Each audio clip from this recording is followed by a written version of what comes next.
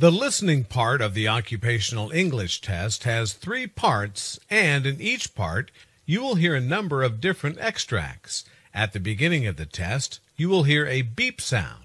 You have time to read the questions before you hear the extracts. You will hear each extract only once. You have to complete your answers as you listen. At the end of each test, you will be given 2 minutes to check your answers. Part A. In this part of the test, you will hear 2 different extracts. In each extract, a healthcare professional is talking to his patient. For questions 1 to 24, complete the notes with the information you hear. Now, look at the notes for Extract 1.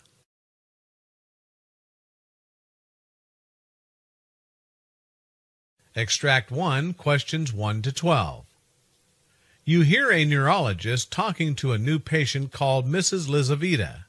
For questions 1 to 12, complete the following notes with a word or short phrase. You now have 30 seconds to look at the notes.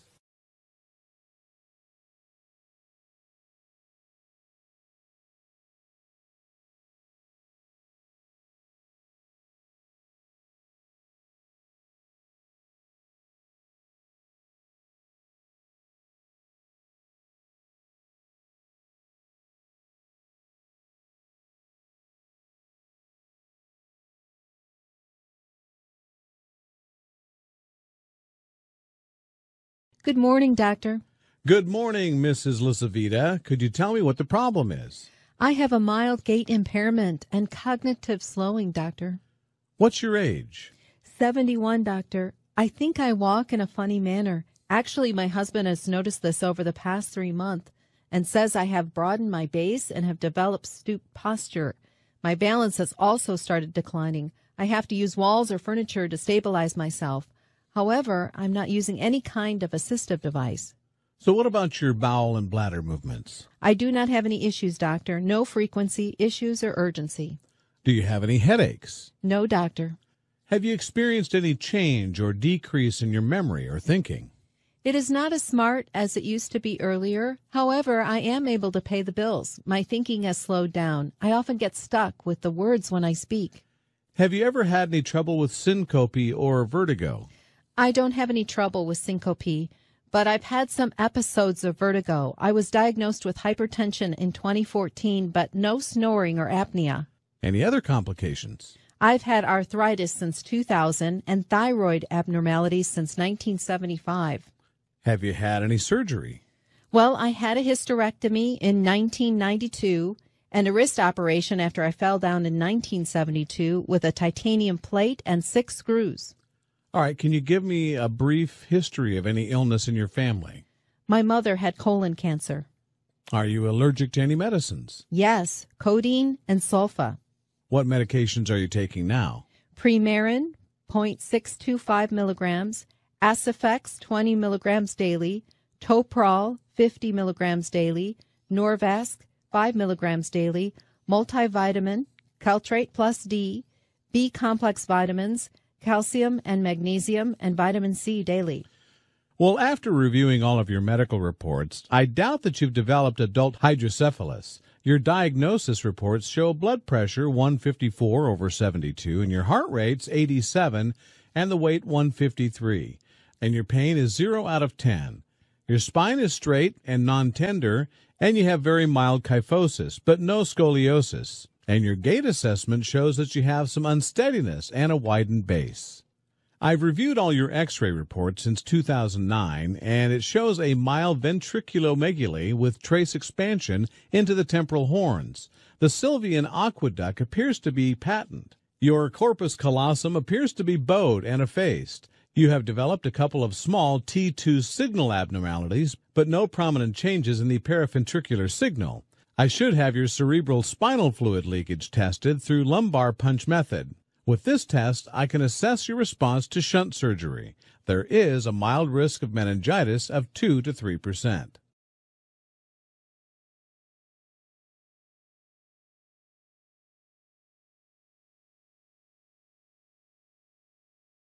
Extract 2, questions 13 to 24. You hear a physician talking to a patient.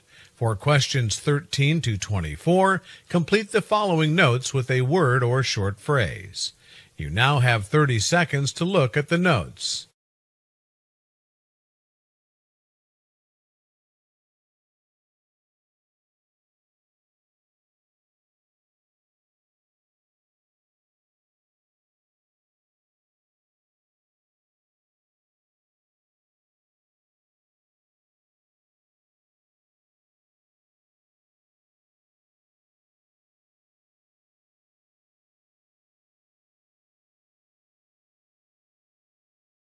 Hello, doctor. Hello, Jamila. Can you brief me about your health issue? Yes, doctor. Actually, I approached a physician about my abdominal pain 8 months back.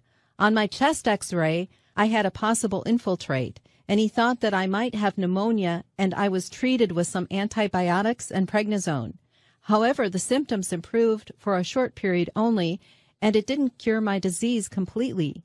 Besides, my pain had worsened by the end of the month, and I was admitted to an emergency ward. This time my chest x-ray was compatible with pleurisy, and I was treated with Percocet.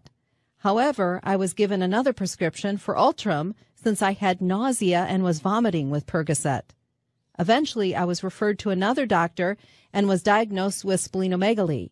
A repeat ultrasound showed an enlarged spleen of 19 centimeters. My positron emission tomography scanning showed diffuse hypermetabolic lymph nodes of 1 to 2 centimeters diameter and an enlarged hypometabolic spleen. Finally, I had my lymph node biopsy on the right side of my neck last month, and mantle cell lymphoma was detected. 2 weeks ago, I had a bone marrow biopsy that showed involvement of bone marrow with lymphoma and also circulating lymphoma cells on peripheral smear. And your age? 45, doctor. Okay. What medications are you taking? Estradiol, Prometrium, 200 milligrams, Ultram whenever I get pain, baby aspirin, Lunestra for sleeping, and iron supplements. Are you allergic to any medicine? No, doctor. Tell me about your previous medical history. Yes, doctor. I got my tubal ligation in 2001, and a cyst from the left side of my neck was surgically removed in 2005. I had tonsillectomy, and I get occasional migraines. Do you smoke or drink? No, doctor. May I know your job profile? Well, I'm working as a project manager.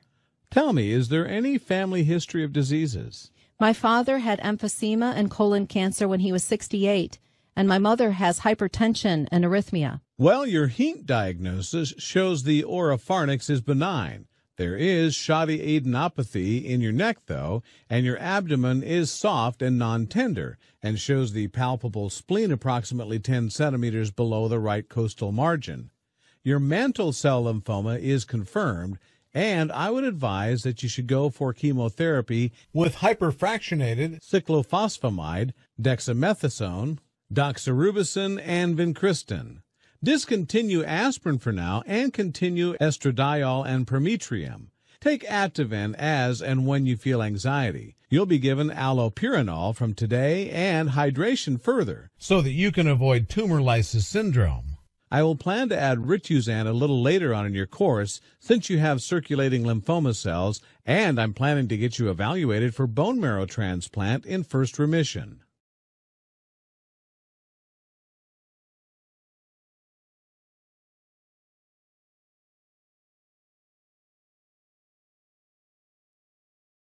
That is the end of Part A. Now look at Part B.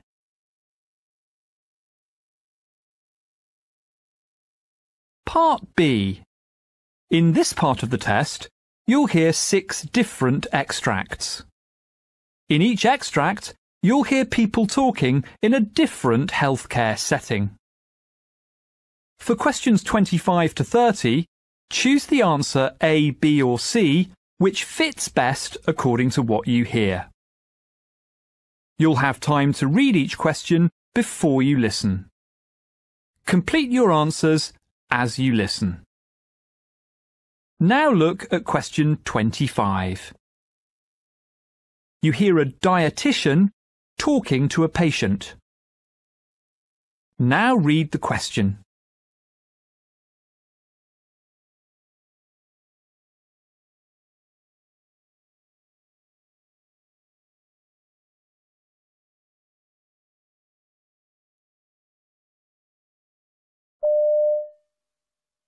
So what seems to be the problem? I feel such a failure. I'm sure people think that if I just tried harder, I could lose weight. Maybe I need more willpower. Well, firstly, well done for seeking medical help. Actually, being overweight or obese is a medical problem, because being overweight changes how your body works. Oh, thanks, but I do feel that it's my fault for being this way. Well, I hear what you say, but please understand that these days we consider that obesity is a disease, like high blood pressure or asthma. You see, the body's signals to the brain stop working correctly when you're overweight, and with time you feel less full, even if you eat the same amount. And when you cut calories, your body tries to use less energy to keep your weight the same.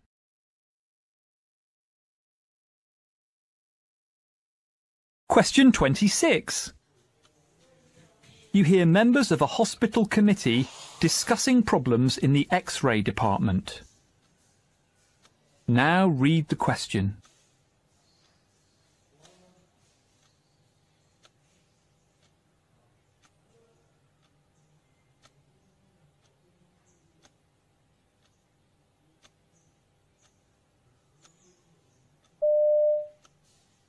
So next on the agenda is the problems in the X-ray department. Nick, would you like to fill us in here? Well, as you all know, this is a very busy department, so we have 4 X-ray machines in all, including one in the fracture and orthopedic clinic area. But recently, one of the other X-ray machines developed a fault, and so we had to apply for authorization for the purchase of a new tube for it. There's been some kind of hold-up with the paperwork, and while we've been waiting, patients are being brought into the fracture and orthopedic area for X-rays there instead. And of course, that's causing further congestion.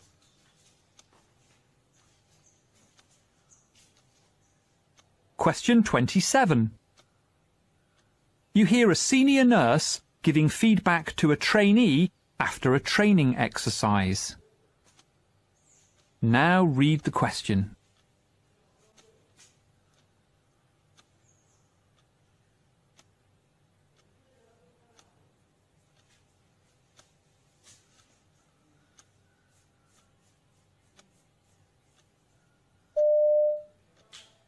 OK, that went quite well, didn't it?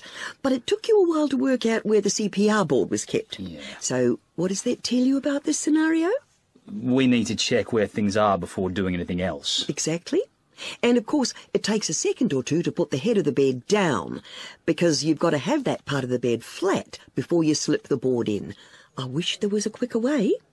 So, do I put the CPR board under, or would I normally hand it over to somebody else? It makes no difference as long as it's done.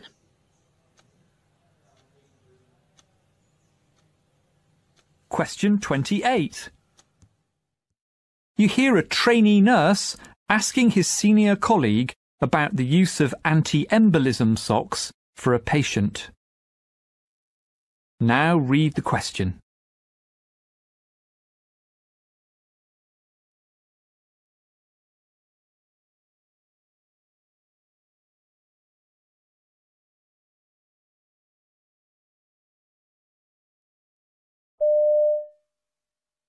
I noticed that Mrs. Jones isn't wearing the usual anti-embolism socks, but I didn't want to ask her why not because she was asleep.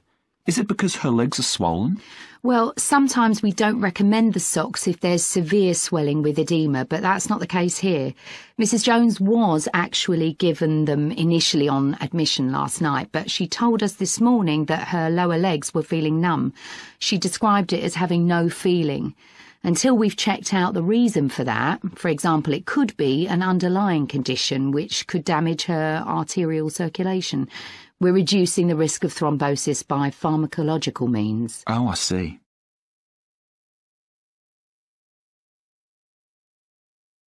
Question 29. You hear a vet talking about her involvement in the management of the practice where she works. Now read the question.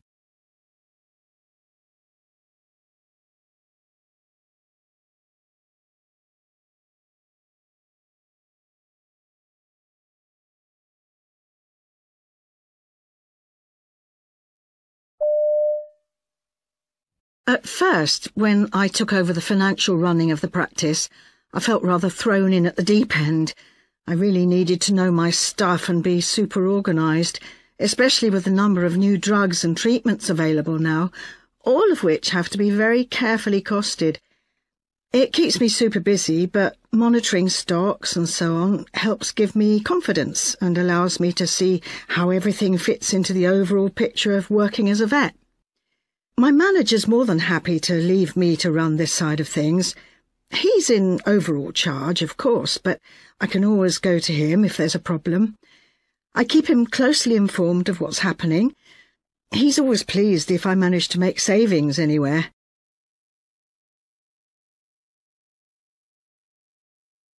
Question 30. You hear a physiotherapist giving a presentation about a study she's been involved in. Now read the question.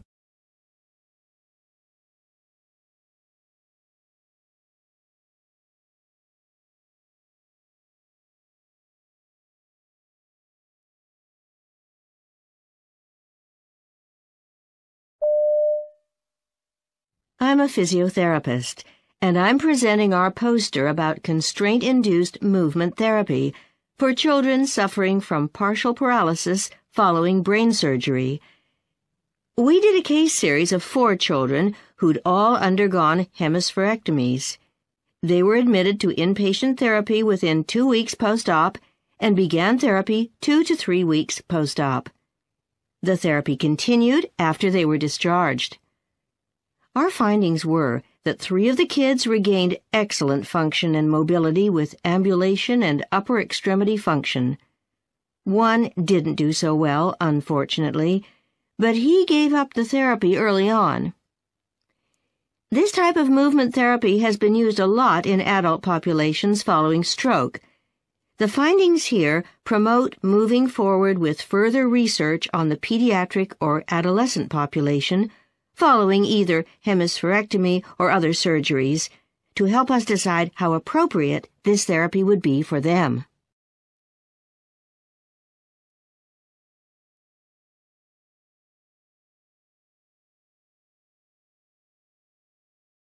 That is the end of Part B. Now look at Part C.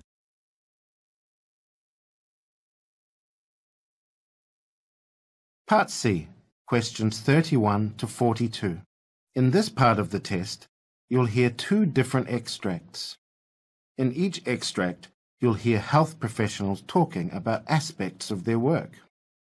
For questions 31 to 42, choose the answer A, B, or C, which fits best according to what you hear. Now look at Extract 1. Extract 1, questions 31 to 36. You hear an interview with Dr. Christine Erickson, who's talking about her research supporting non-fasting lipid blood tests for cholesterol. You now have 90 seconds to read questions 31 to 36.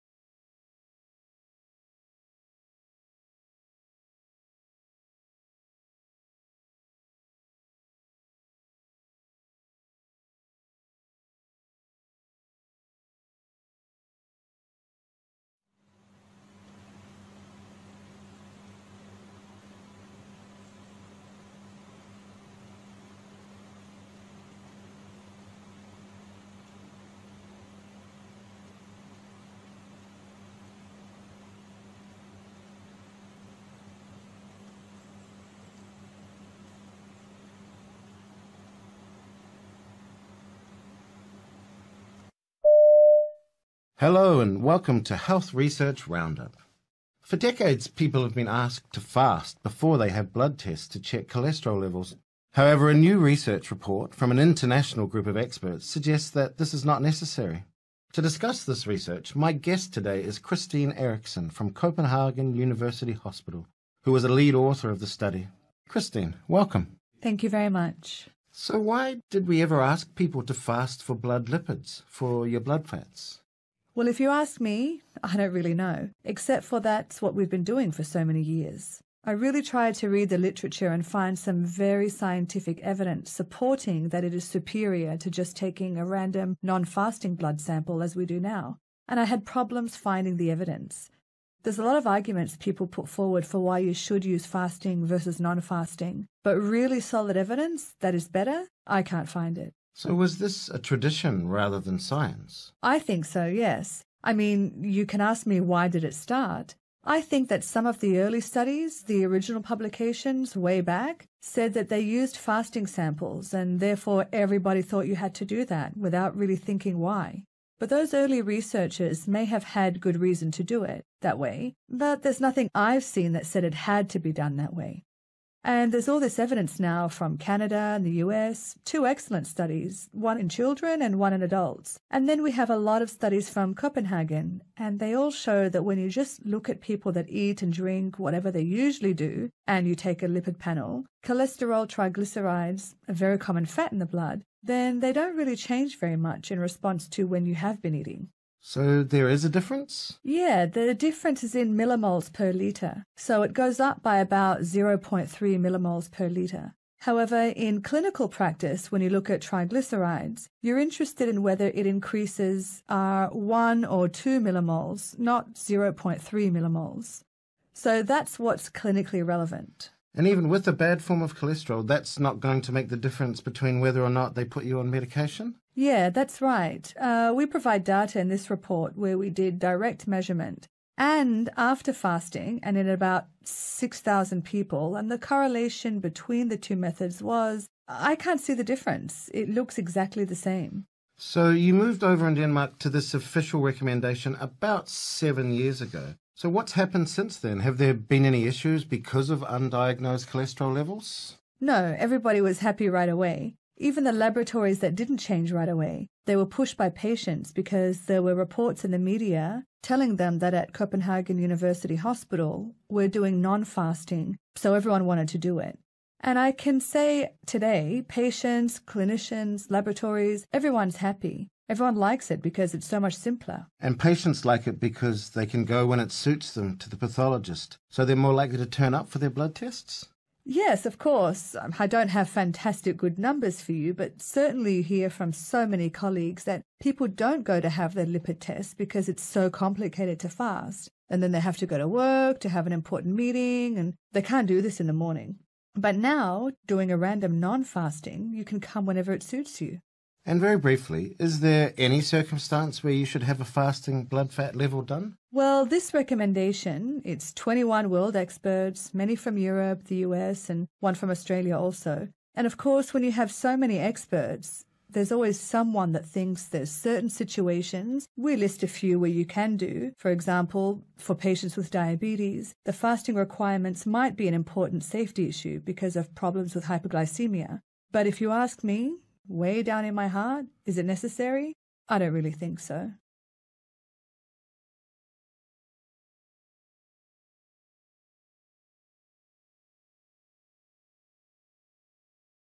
Now turn over and look at Extract 2.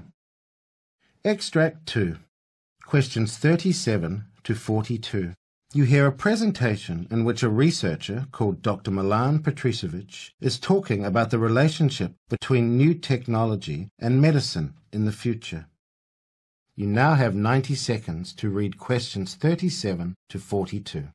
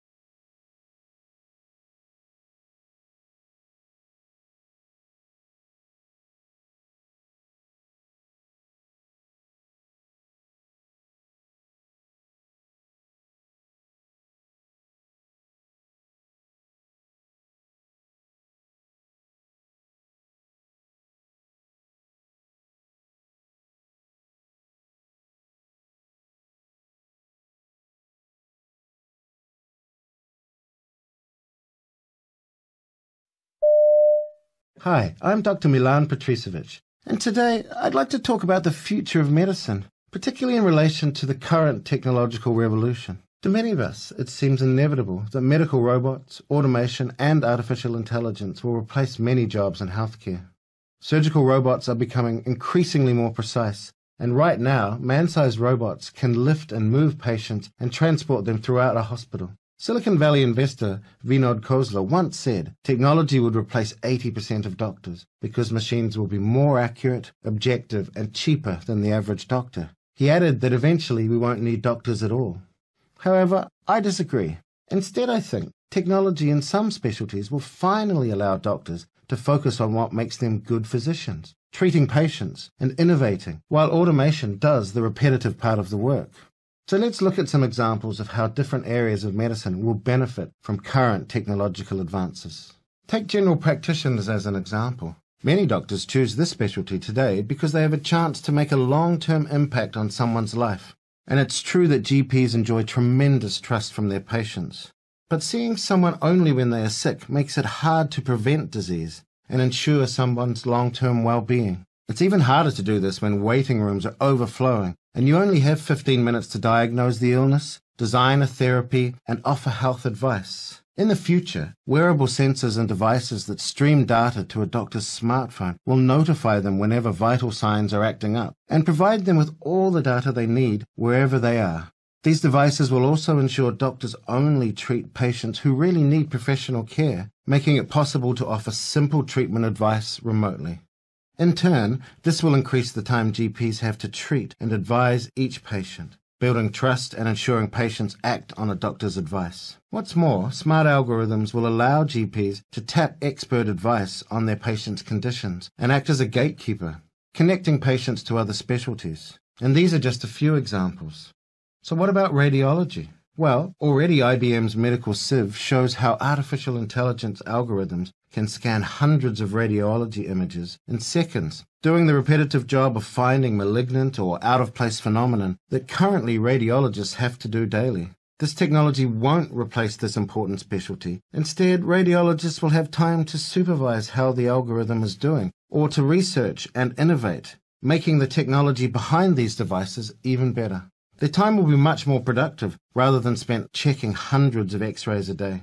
Ophthalmology will bring science fiction technologies to patients in the near future. Retinal implants might give vision back to those who have lost it, or even give humans supervision, augmenting what we can already do.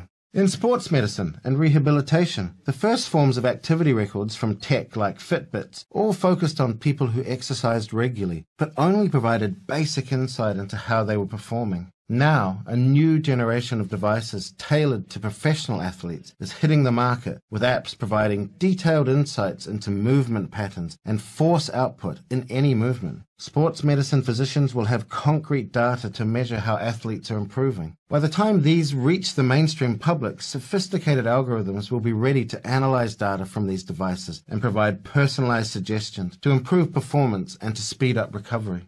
Similarly, video consoles from Xbox to Microsoft Kinect will offer a way of monitoring how a patient is doing from a distance by seeing their progress liquidly on a screen.